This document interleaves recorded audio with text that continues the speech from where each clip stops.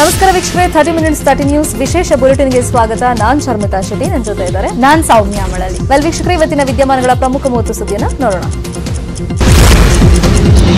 ಮೊದಲ ದಿನದ SSLC ಪರೀಕ್ಷೆ ಮುಗಿದ ಬಳಿಕ ಸಚಿವ ಸುರೇಶ್ ಕುಮಾರ್ ಸುದ್ದಿಗೋಷ್ಠಿ ನಡೆಸಿ ಪರೀಕ್ಷೆ ಬಗ್ಗೆ ಮಾಹಿತಿಯನ್ನು ಕೊಟ್ಟು ಇವತ್ತು ನಡೆದಂತ ಇಂಗ್ಲಿಷ್ ಹಾಗೆಯೇ ದ್ವಿತೀಯ ಭಾಷೆ ಕನ್ನಡ ಪರೀಕ್ಷೆಯಲ್ಲಿ 98.3% ವಿದ್ಯಾರ್ಥಿಗಳು ಹಾಜರಾಗಿದ್ದರು ಅಂತ ತಿಳಿಸಿದರು. ಇನ್ನು 12,644 ವಲಸೆ ಕಾರ್ಮಿಕರ ಮಕ್ಕಳು ಪರೀಕ್ಷೆಗೆ ನೋಂದಣಿ ಮಾಡಿಕೊಂಡಿದ್ರು. ಇದರಲ್ಲಿ 96 ವಿದ್ಯಾರ್ಥಿಗಳು ಗೈರಾಗಿದ್ದಾರೆ. ಗೈರು ಹಾಜರಾದವರ ಮಾಹಿತಿ ಪಡೆದು ಮುಂದಿನ ಪೂರಕ ಪರೀಕ್ಷೆಯಲ್ಲಿ ಬರೆಯುವಂತೆ ಅವಕಾಶ ಮಾಡಿಕೊಡುವುದಾಗಿ ಮಾಹಿತಿಯನ್ನು ಕೊಟ್ಟರು. ಇನ್ನು ಕಂಟೈನ್ಮೆಂಟ್ ಪ್ರದೇಶದಿಂದ 998 ವಿದ್ಯಾರ್ಥಿಗಳು ಪ್ರತ್ಯೇಕ ಕೊಠಡಿಯಲ್ಲಿ ಪರೀಕ್ಷೆಯನ್ನು ಬರೆದಿದ್ದಾರೆ. ಇವತ್ತು ಪರೀಕ್ಷಾ ಅಕ್ರಮದಲ್ಲಿ ಭಾಗಿಯಾದ ಪ್ರಕರಣ ಕಂಡು ಬಂದಿಲ್ಲ ಅಂತ ಮಾಹಿತಿಯನ್ನು ಕೊಟ್ಟರು. ಪರೀಕ್ಷೆಯ ಮೊದಲನೇ ದಿನ ಇವತ್ತು ಮುಗಿದಿದೆ. ಇಡೀ ರಾಜ್ಯದಿಂದ ನಮಗೆ ವಿಶ್ವಾಸ ಹೆಚ್ಚಿಸುವ, ಸ್ಫೂರ್ತಿ ಕೊಡುವ ವರದಿಗಳು. ಬೆಂಗಳೂರಲ್ಲಿ ಕೊರೋನಾ ವ್ಯಾಪಿಸ್ತಾ ಇದ್ರು. ಬೆಂಗಳೂರನ್ನ ಲಾಕ್ಡೌನ್ ಮಾಡೋಕೆ ಸರ್ಕಾರ ಹಿಂದೇಟು ಹಾಕಿದೆ. ಯಾವುದೇ ಕಾರಣಕ್ಕೂ ಬೆಂಗಳೂರು ಲಾಕ್ಡೌನ್ ಮಾಡಲ್ಲ ಅಂತ ಸಚಿವ ಆರ್ ಅಶೋಕ್ ಹೇಳಿದ್ದಾರೆ. ವಿಧಾನಸೌಧದಲ್ಲಿ ಸಿಎಂ ಜೊತೆ ಮಾತನಾಡಿದ ಬಳಿಕ ಸಚಿವ ಅಶೋಕ್ ಮಾತನಾಡಿದ್ದು, ಬೆಂಗಳೂರು ಲಾಕ್ಡೌನ್ ಮಾಡಲ್ಲ, ಇದು ಕ್ಲಿಯರ್. ಯಾವುದೇ ಲಾಕ್ಡೌನ್ ಇರಲ್ಲ, ನೋ ಲಾಕ್ಡೌನ್ ಇನ್ ಬ್ಯಾಂಗ್ಳೂರ್ ಅಂತ ಹೇಳಿದ್ದಾರೆ. ಸರ್ವಪಕ್ಷದ ಸಲಹೆ ಪಡೆದು ಮುಂದುವರಿತಾ ಇದ್ದೇವೆ. ಆದ್ರೆ ನಾಳಿನ ಸರ್ವಪಕ್ಷ ಶಾಸಕರ ಸಭೆಯಲ್ಲೂ ಲಾಕ್ಡೌನ್ ಚರ್ಚೆ ಆಗಲ್ಲ ಅಂದಿದ್ದಾರೆ. ಸದ್ಯಕ್ಕೆ ಲಾಕ್ಡೌನ್ ಇರಲ್ಲ, ಮುಂದೆ ಆಗೋದನ್ನ ಈಗ ಹೇಳಲು ಆಗೋದಿಲ್ಲ. ಕರ್ಫ್ಯೂ, ಲಾಕ್ಡೌನ್ ಸದ್ಯಕ್ಕಿಲ್ಲ ಅಂತ ಸ್ಪಷ್ಟಪಡಿಸಿದ್ದಾರೆ. ಬೆಂಗಳೂರು ಸೇಫ್ ಆಗಿದೆ, ಮುಂದೆಯೂ ಸೇಫರ್ ಆಗಿರುತ್ತೆ. ಮುಂದೆ ಆಗೋದನ್ನ ಹೇಳಲು ನಾನು ಜ್ಯೋತಿಷಿ ಅಲ್ಲ ಅಂತ ಹೇಳಿದ್ದಾರೆ.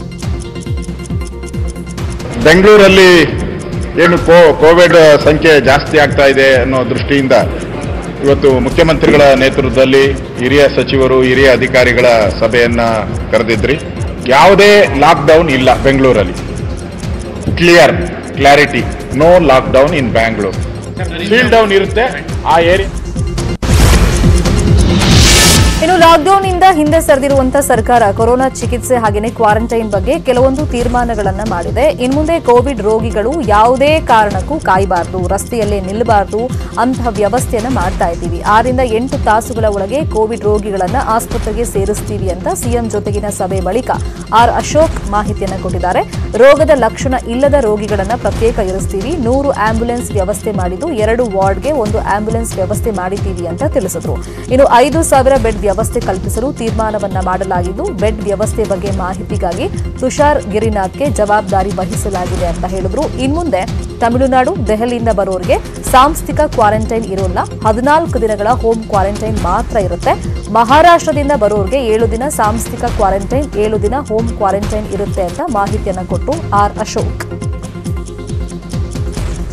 6 to 8 ಅವರ್ಸ್ ಒಳಗಡೆ ಅವರನ್ನ ಹಾಸ್ಪಿಟಲ್ ಮಾಡಬೇಕು, ಅಥವಾ ಈಗಾಗಲೇ ಸರ್ಕಾರ ಡಿಕ್ಲೇರ್ ಮಾಡಿರೋ ರೀತಿ ಬೇರೆ ಕಡೆ ಅವ್ರನ್ನ ಹೋಟೆಲ್ಗಳಲ್ಲಿ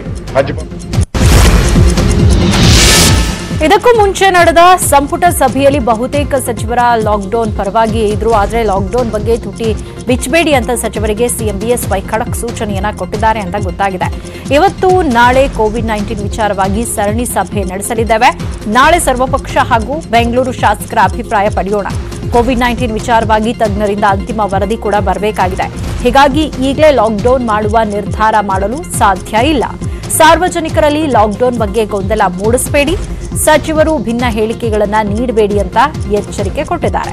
ಇನ್ನು ಸಂಪುಟ ಸಭೆಯಲ್ಲಿ ಕೋವಿಡ್ ಬಗ್ಗೆ ಯಾವುದೇ ಚರ್ಚೆ ಆಗಿಲ್ಲ ಅಂತ ಸಚಿವ ಮಾಧುಸ್ವಾಮಿ ಹೇಳಿದ್ದಾರೆ.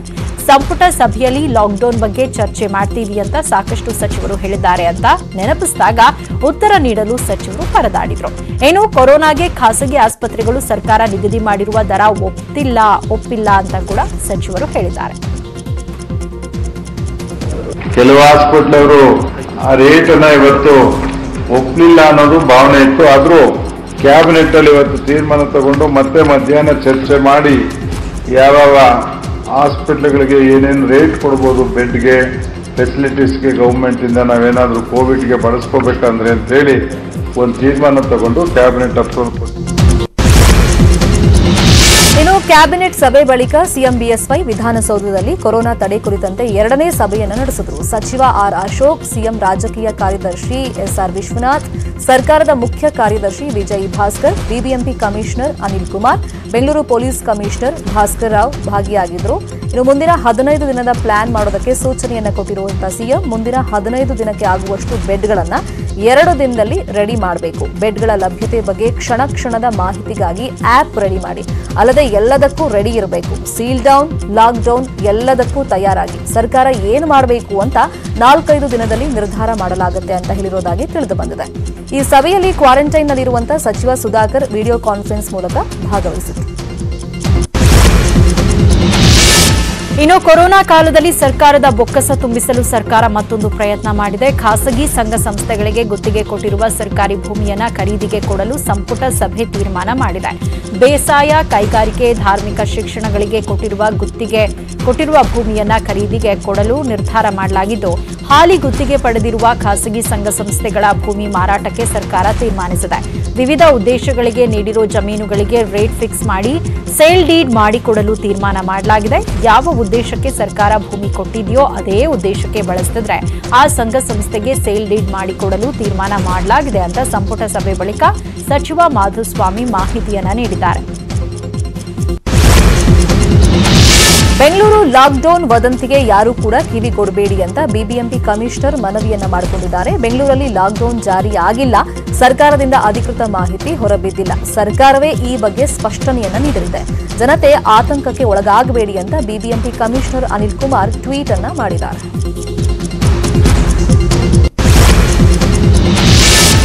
ಸರ್ಕಾರ ಬೆಂಗಳೂರು ಲಾಕ್ಡೌನ್ಗೆ ಹಿಂದೇಟು ಹಾಕಿದೆ. ಆದರೆ ಬೆಂಗಳೂರು ಹೊರವಲಯದ ನೆಲಮಂಗಲದಲ್ಲಿ ಕೊರೋನಾ ಹೆಚ್ಚಾಗ್ತಾ ಇರುವುದರಿಂದ ಆತಂಕದಲ್ಲಿರುವ ಶಾಸಕ doctor K Srinivas Murthy ನೆಲಮಂಗಲದ lockdown ಮಾಡುವ ಬಗ್ಗೆ ಸಭೆಯನ್ನ ನಡೆಸಿದ್ದಾರೆ. ತಾಲೂಕು ಮಟ್ಟದ ಅಧಿಕಾರಿಗಳು, ಪೊಲೀಸ್ ಇಲಾಖೆ, ಜನಪ್ರತಿನಿಧಿಗಳು, ಸಾರ್ವಜನಿಕರು ಸಭೆಯಲ್ಲಿ ಭಾಗವಹಿಸಿದ್ರು. ಲಾಕ್ಡೌನ್ ಮಾಡಬೇಕಾ ಬೇಡವಾ ಎಂಬ ಬಗ್ಗೆ ಸಭೆಯಲ್ಲಿ ಚರ್ಚೆ ನಡೆದಿದೆ. ಕೊರೋನಾ ಕಟ್ಟಿ ಹಾಕಲು ಬೆಂಗಳೂರು ಲಾಕ್ಡೌನ್ ಮಾಡಬೇಕು ಅಂತ ಈ ಹಿಂದೆ ಶಾಸಕರು ಆಗ್ರಹ ಮಾಡಿದ್ರು. ಇದೀಗ ನೆಲಮಂಗಲವನ್ನ ಲಾಕ್ಡೌನ್ ಮಾಡುವ ಬಗ್ಗೆ ಸಭೆ ನಡೆಸಿದ್ದಾರೆ. ಈ ಸಭೆಯಲ್ಲಿ ಏರಿಯಾ ಸೀಲ್ ಡೌನ್ಗಳು ವಿಫಲ ಆಗ್ತಾ ಇದೆ ಅಂತ ಸಾರ್ವಜನಿಕರ ಆಕ್ರೋಶ ಹೆಚ್ಚಾದ ಹಿನ್ನೆಲೆಯಲ್ಲಿ ಈ ಘಟನೆ ನಡೆದಿದೆ.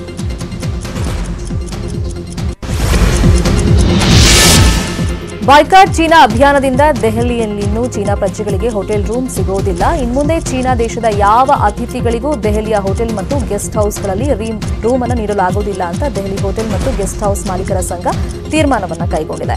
ಅಖಿಲ ಭಾರತ ವ್ಯಾಪಾರಿ ಒಕ್ಕೂಟ ಚೀನಾ ದೇಶದ ಉತ್ಪನ್ನಗಳ ಮೇಲೆ ನಿಷೇಧ ಹೇರಲು ನಿರ್ಧಾರವನ್ನು ಮಾಡಿಕೊಂಡಿತ್ತು. ಇದರಿಂದ ಪ್ರೇರೇಪಿತಗೊಂಡು ಹೋಟೆಲ್ ಮತ್ತು ಗೆಸ್ಟ್ ಹೌಸ್ ಮಾಲೀಕರ ಸಂಘ ಈ ನಿರ್ಧಾರವನ್ನು ಮಾಡಿಕೊಂಡಿದೆ. ಭಾರತದೊಂದಿಗೆ ಲಡಾಖ್ ಗಡಿಯಲ್ಲಿ ಚೀನಾ ಸೈನಿಕರು ಸಂಘರ್ಷ ನಡೆಸಿದ್ದರಿಂದ ಭಾರತೀಯ ಸೈನಿಕರು ಹುತಾತ್ಮರಾಗಿದ್ರು. ಇದರಿಂದ ಚೀನಾ ಪ್ರಜೆಗಳಿಗೆ ದೆಹಲಿಯ ಹೋಟೆಲ್ಗಳಲ್ಲಿ ರೂಮ್ ನೀಡದೇ ಇರುವುದಕ್ಕೆ ನಿರ್ಧಾರವನ್ನು ಮಾಡಲಾಗಿದೆ. ದೆಹಲಿಯಲ್ಲಿ ಇರುವಂತಹ 3,000ಕ್ಕೂ ಅಧಿಕ ಹೋಟೆಲ್ಗಳು ಮತ್ತು ಗೆಸ್ಟ್ ಹೌಸ್ಗಳು ಕೂಡ ಚೀನಿ ಪ್ರವಾಸಿಗರಿಗೆ ನಿಷೇಧವನ್ನು ಹೇರಿವೆ.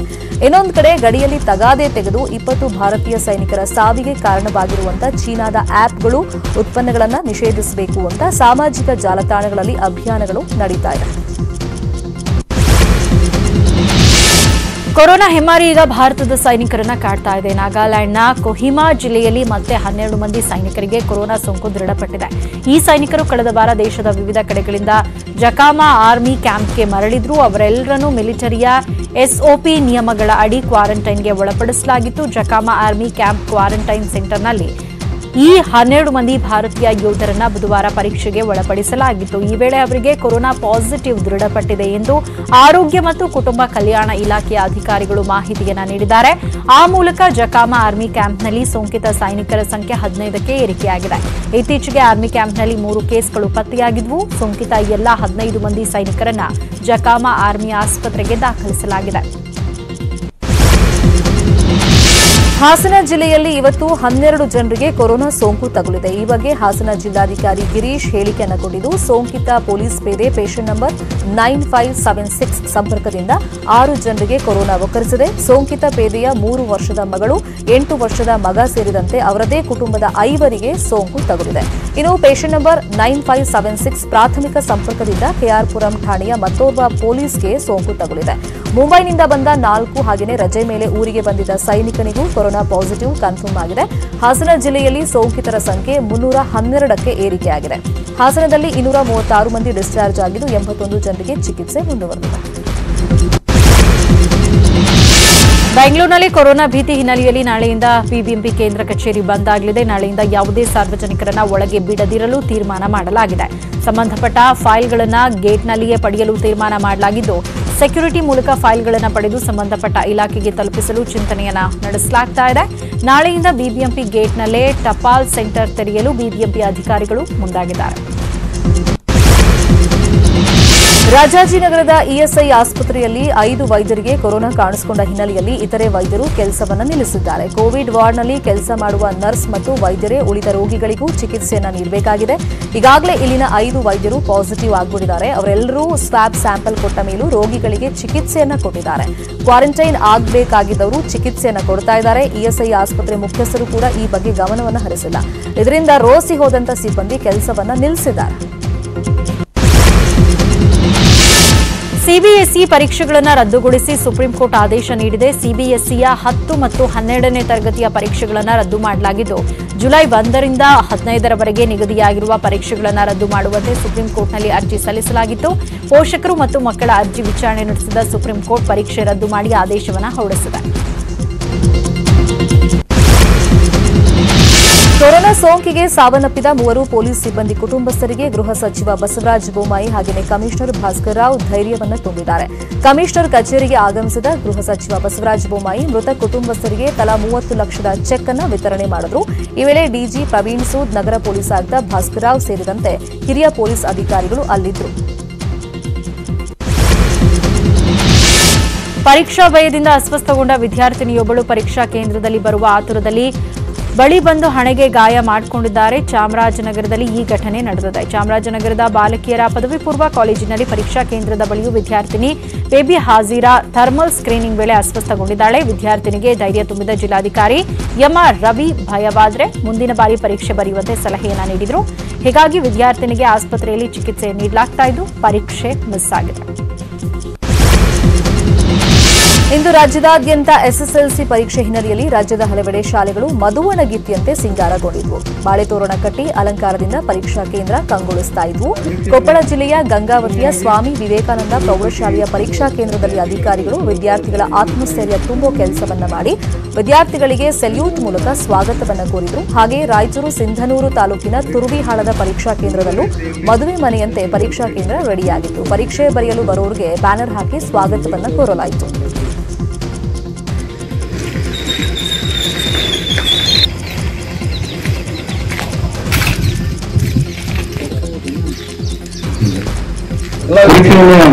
ಸುಗಮವಾಗಿ ಯಶಸ್ವಿಗೊಳಿಸಲಿಕ್ಕೆ ಹಾಗೂ ವಿದ್ಯಾರ್ಥಿಗಳಿಗೂ ಶುಭ ಕೋರುತ್ತಾ ಯೋಜಿಸಲಾಗಿರ್ತಕ್ಕಂಥ ನಮ್ಮ ಯುವ ಸಾಹೇಬರು ಹಾಗೂ ಧನ್ಯವಾದಗಳನ್ನು ಸಲ್ಲಿಸ್ತೇವೆ. ಈ ಒಂದು ಪರೀಕ್ಷೆಯನ್ನು ಸುಗಮ ರೀತಿಯಲ್ಲಿ ಯಶಸ್ವಿಗೊಳಿಸಬೇಕಂತ ಈ ಒಂದು ವಿಷಯದ ಕುರಿತು ಸಂಬಂಧ ಯುವಕರನ್ನು ಮಾತಾಡುತ್ತಾರೆ.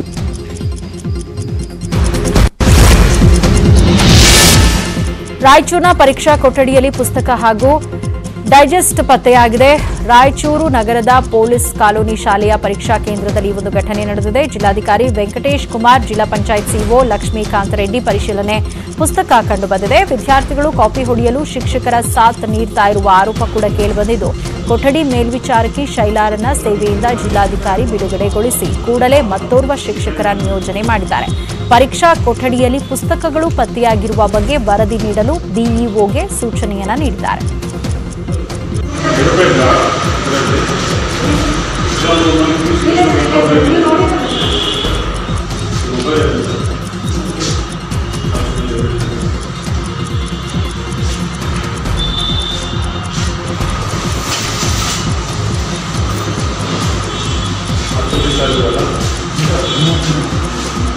ಎಲ್ಲ ವಿದಿನ್ ಎಷ್ಟು ಟೈಮ್ ಹಾಫ್ ಅನ್ ಅವರ್ ಈ ಟೈಮಲ್ಲಿ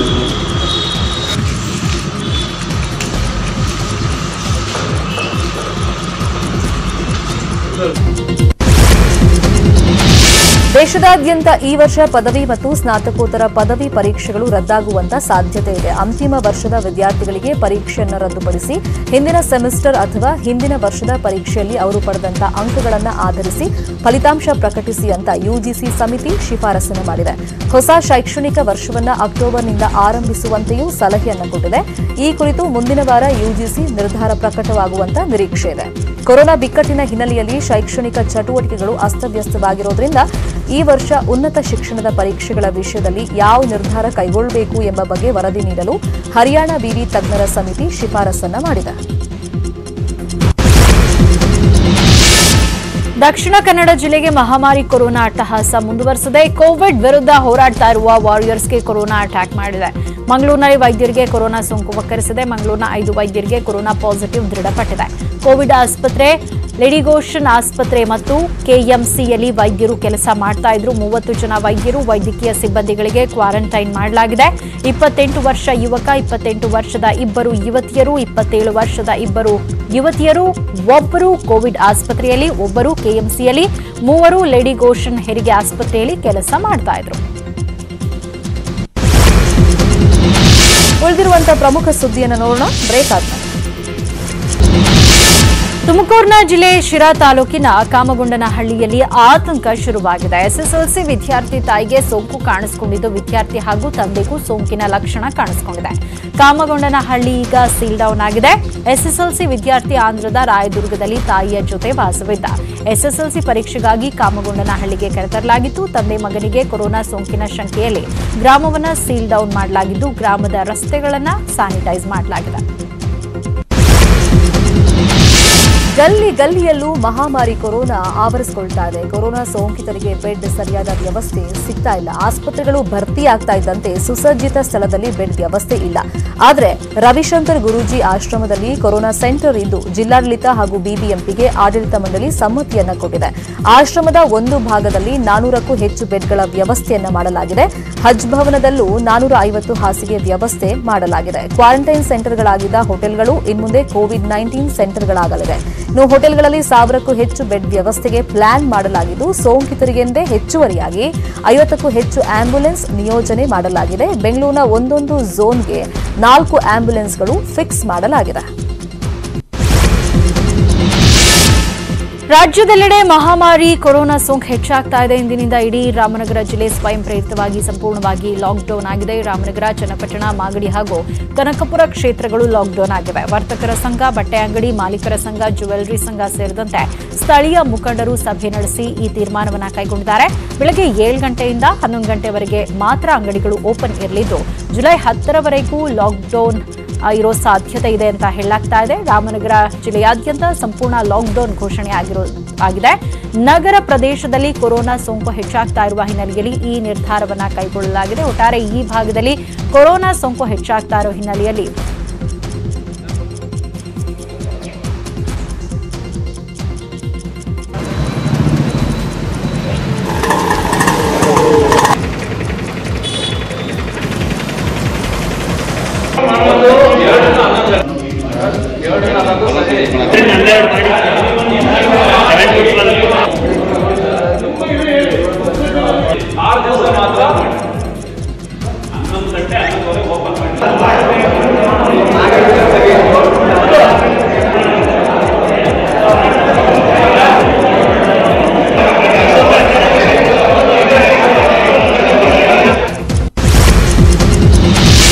ಕೊಡಗು ಜಿಲ್ಲೆಯಲ್ಲಿ ಇಷ್ಟು ದಿನ ನಿಯಂತ್ರಣದಲ್ಲಿ ಇದ್ದ ಕೊರೋನಾ ಮಹಾಮಾರಿ ನಿನ್ನೆ ಸ್ಫೋಟಗೊಂಡಿದೆ. ಒಂದೇ ದಿನ 14 ಪಾಸಿಟಿವ್ ಪ್ರಕರಣಗಳು ದಾಖಲಾಗಿದ್ದರಿಂದ ಕೊಡಗಿನ 6 ಏರಿಯಾಗಳನ್ನು ನಿನ್ನೆ ರಾತ್ರಿ ಸೀಲ್ ಡೌನ್ ಮಾಡಲಾಗಿದೆ.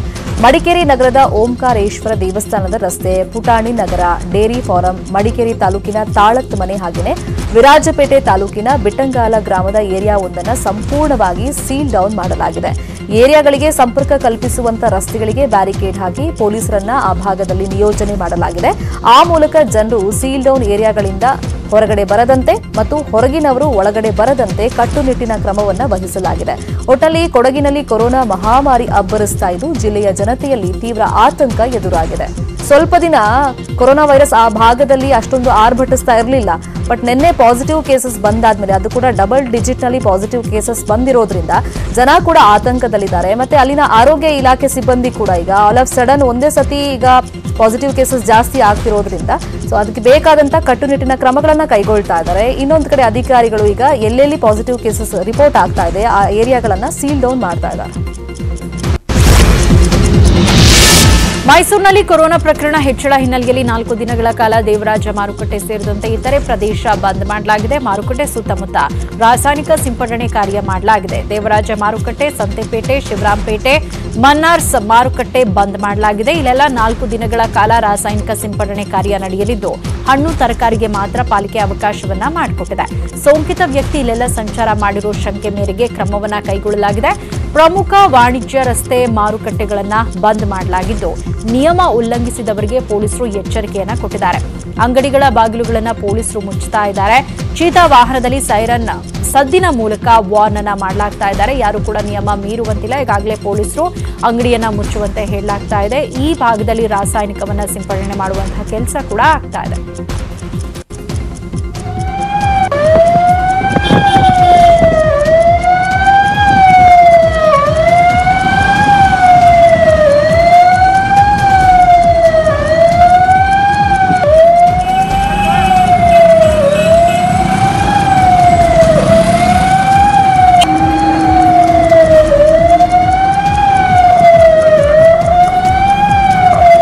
ದೃಶ್ಯದಲ್ಲಿ ಕೂಡ ನೋಡ್ತಾ ಇದೀವಿ, ಅಂಗಡಿಗಳನ್ನ ಮುಚ್ಚುವಂತೆ ಇದೀಗ ಪೊಲೀಸರು ಹೇಳ್ತಾ ಇದ್ದಾರೆ. ಸೈರನ್ ಹಾಕುವ ಮೂಲಕ ಪೊಲೀಸರಲ್ಲಿ ಯಾರ್ಯಾರು ಅಂಗಡಿ ಓಪನ್ ಮಾಡಿದಾರೋ ಅಲ್ಲೆಲ್ಲ ಅಂಗಡಿಗಳನ್ನ ಕ್ಲೋಸ್ ಮಾಡುವಂತೆ ಹೇಳಲಾಗ್ತಾ ಇದೆ. 4 ದಿನ ದೇವರಾಜ ಮಾರ್ಕೆಟ್ ಬಂದ್ಗೆ ನಿರ್ಧಾರವನ್ನ ಕೈಗೊಳ್ಳಲಾಗಿದೆ. ಇನ್ನು ಸೋಂಕಿತ ವ್ಯಕ್ತಿ ಈ ಭಾಗದಲ್ಲೆಲ್ಲ ಓಡಾಡಿದಾನೆ ಎನ್ನುವಂತಹ ಶಂಕೆ ವ್ಯಕ್ತವಾಗಿದ್ದು ಈ ನಿಟ್ಟಿನಲ್ಲಿ ಆ ಭಾಗದಲ್ಲೆಲ್ಲ ರಾಸಾಯನಿಕವನ್ನ ಸಿಂಪಡಣೆ ಮಾಡುವಂತಹ ಕೆಲಸ ಕೂಡ ಆಗ್ತಾ ಇದೆ.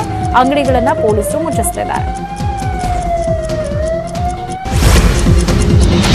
ಉಳಿದಿರುವಂತಹ ಪ್ರಮುಖ 5 ಸುದ್ದಿಯನ್ನು ನೋಡೋಣ. ಬ್ರೇಕ್ ಆಗಿದೆ. ರಾಜ್ಯದಲ್ಲಿ ಪೆಟ್ರೋಲ್ ಡೀಸೆಲ್ ಬೆಲೆ ಹೆಚ್ಚಳ ಆಗ್ತಾ ಇದೆ. ಈ ಹಿನ್ನೆಲೆಯಲ್ಲಿ ಕೆಪಿಸಿಸಿ ಅಧ್ಯಕ್ಷ ಡಿಕೆ ಶಿವಕುಮಾರ್ ಪ್ರತಿಕ್ರಿಯಿಸಿದ್ದಾರೆ. ಬೆಂಗಳೂರಿನಲ್ಲಿ ಮಾತನಾಡಿದ ಅವರು, ಜೂನ್ 27ರಂದು ಹಿರಿಯ ನಾಯಕರ ಸಭೆ ಕರೆಯಲಾಗಿದೆ. ಪೆಟ್ರೋಲ್ ಡೀಸೆಲ್ ದರ ಏರಿಕೆ ಆಗಿದೆ. ನಮ್ಮ ಪಕ್ಷ 29ರಂದು ಕೇಂದ್ರ ಸರ್ಕಾರದ ಕಚೇರಿ ಮುಂದೆ ಪ್ರತಿಭಟನೆಯನ್ನ ನಡೆಸುತ್ತೇವೆ. 2 ಗಂಟೆಗಳ ಧರಣಿ ಮಾಡೋದಕ್ಕೆ ತೀರ್ಮಾನವನ್ನ ಮಾಡಲಾಗಿದೆ. ಸೋಷಿಯಲ್ ಡಿಸ್ಟೆನ್ಸ್ ನಲ್ಲಿ ಹಿರಿಯ ನಾಯಕರಿಂದ ಧರಣಿ ಮಾಡಲಾಗುತ್ತೆ. ಜೊತೆಗೆ ಜಿಲ್ಲಾ ಕೇಂದ್ರಗಳಲ್ಲಿ ಧರಣಿ ನಡೆಸಲಾಗುವುದು ಅಂತ ಕೂಡ ತಿಳಿಸಿದ್ದಾರೆ. ಇಲ್ಲಿವರೆಗೂ 24ನೇ ಜೂನ್ವರೆಗೂ 18 ದಿನದಲ್ಲಿ ಮತ್ತೆ ಇನ್ಕ್ರೀಸ್ ಆಗಿ ₹10.48 ಜಾಸ್ತಿ ಆಗಿ ಇದರಲ್ಲಿ ಇಡೀ ದೇಶದ ಪ್ರತಿಯೊಬ್ಬ ನಾಗರಿಕರನ್ನ ಸುಲಿಗೆ ಮಾಡುವಂತ ಕೆಲಸ ಇವತ್ತು ಕೇಂದ್ರ ಸರ್ಕಾರ ಇವತ್ತು. ಭಾರತದಲ್ಲಿ ತುರ್ತು ಪರಿಸ್ಥಿತಿ ಹೇರಿಕೆಯಾದ 45ನೇ ವರ್ಷಾಚರಣೆ ಹಿನ್ನೆಲೆಯಲ್ಲಿ ಕೇಂದ್ರ ಗೃಹ ಸಚಿವ ಅಮಿತ್ ಶಾ ಸರಣಿ ಟ್ವೀಟ್ಗಳ ಮೂಲಕ ಕಾಂಗ್ರೆಸ್ ಪಕ್ಷದ ಮೇಲೆ ವಾಗ್ದಾಳಿಯನ್ನು ನಡೆಸಿದ್ದಾರೆ. 1975ರ ಜೂನ್ 25-26ರ ಮಧ್ಯರಾತ್ರಿಯಂದು ದೇಶದಲ್ಲಿ ತುರ್ತು ಪರಿಸ್ಥಿತಿಯನ್ನು ಘೋಷಣೆ ಮಾಡಲಾಯಿತು. ಅಂದು ಕಾಂಗ್ರೆಸ್ ದೇಶದ ತಳ ಸಮುದಾಯ ಮತ್ತು ಬಡವರ ಮೂಲಭೂತ ಹಕ್ಕುಗಳನ್ನು ದಮನಗೊಳಿಸಿತ್ತು. ಕಾಂಗ್ರೆಸ್ ಪಕ್ಷವನ್ನು ವಿರೋಧಿಸಿದ್ದ ಟೀಕಾಕಾರರನ್ನ ಜೈಲಿಗಟ್ಟಲಾಗಿತ್ತು. ಇಲ್ಲಿನ ನ್ಯಾಯಾಂಗ, ಕಾರ್ಯಾಂಗ, ಪ್ರಜಾಪ್ರಭುತ್ವ, ಸಂವಿಧಾನಕ್ಕೆ ಬೆಲೆಯೇ ಇಲ್ಲದಂತಹ ಪರಿಸ್ಥಿತಿ ನಿರ್ಮಾಣವಾಗಿತ್ತು ಅಂತ ಅಮಿತ್ ಶಾ ಟ್ವೀಟ್ ಮೂಲಕ ಕುಟುಕಿದ್ದಾರೆ. ಪಾಂಡವಪುರ ಮತ್ತು ಶ್ರೀರಂಗಪಟ್ಟಣ ವ್ಯಾಪ್ತಿಯ ರೈತರ ಜೀವನಾಡಿಯಾದ ಪಾಂಡವಪುರ ಪಿಎಸ್ಎಸ್ಕೆ ಕಾರ್ಖಾನೆಯನ್ನ ನಿರಾಣಿ ಲಿಮಿಟೆಡ್ಗೆ ಗುತ್ತಿಗೆ ನೀಡಲು ಸಚಿವ ಸಂಪುಟ ಸಭೆಯಲ್ಲಿ ನಿರ್ಧಾರ ಮಾಡಲಾಗಿದೆ. 1-2 ದಿನಗಳಲ್ಲಿ ಮುರುಗೇಶ್ ನಿರಾಣಿಗೆ ಹಸ್ತಾಂತರ ಆದೇಶ ನೀಡಲಾಗಿದೆ. ಸ್ಥಳೀಯರ ವಿರೋಧದ ನಡುವೆಯೂ ನಿರಾಣಿಗೆ ಪಾಂಡವಪುರ ಸಕ್ಕರೆ ಕಾರ್ಖಾನೆ ನೀಡಲಾಗ್ತಾ ಇದೆ. ಪಿಎಸ್ಎಸ್ಕೆ ಸಕ್ಕರೆ ಕಾರ್ಖಾನೆ ರಾಜ್ಯದ ಸಹಕಾರಿ ಕ್ಷೇತ್ರದ ಏಕೈಕ ಕಾರ್ಖಾನೆಯಾಗಿ ಹೆಸರಾಗಿತ್ತು. ಆದರೆ ಕಳೆದ 4-5 ವರ್ಷಗಳ ಹಿಂದೆ ನಷ್ಟದ ಸುಳಿಗೆ ಸಿಲುಕಿದ್ದ ಕಾರಣ ಈ ಕಾರ್ಖಾನೆಯನ್ನ ಮುಚ್ಚಲಾಗಿತ್ತು. ಇದೀಗ ಕಾರ್ಖಾನೆಯನ್ನ ಪುನಶ್ಚೇತನಗೊಳಿಸಲು ಮುಂದಾಗಿರುವ ಸರ್ಕಾರ 40 ವರ್ಷಗಳ ಗುತ್ತಿಗೆ ಮೇಲೆ ನಿರಾಣಿ ಶುಗರ್ಸ್ಗೆ ನೀಡಿದೆ.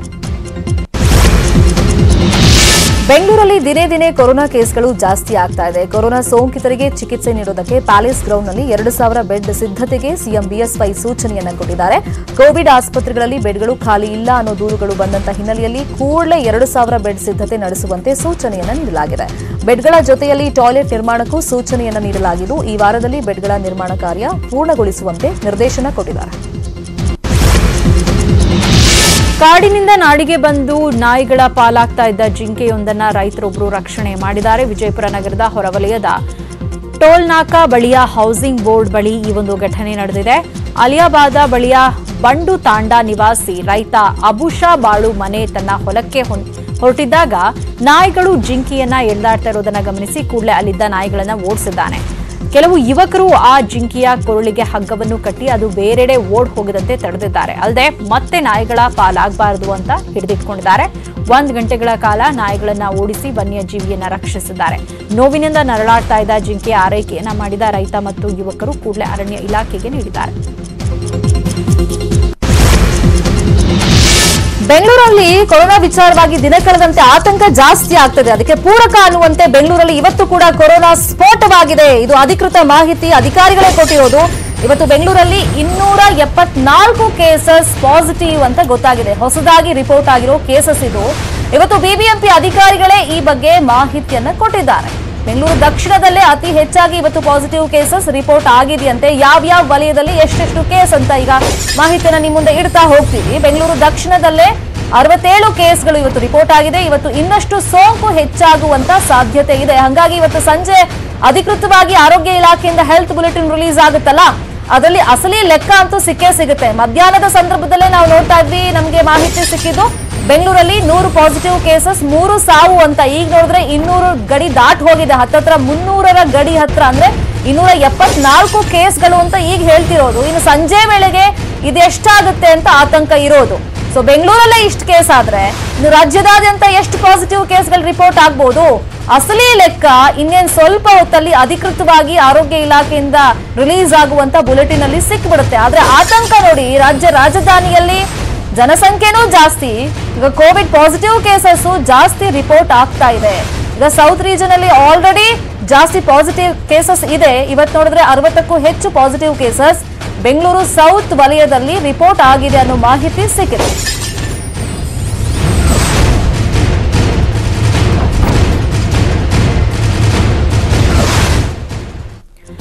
ಇದಿಷ್ಟು ಸದ್ಯದ ನ್ಯೂಸ್ ಅಪ್ಡೇಟ್ಸ್. ನೋಡ್ತಾ ಇರಿ News18 ಕನ್ನಡ.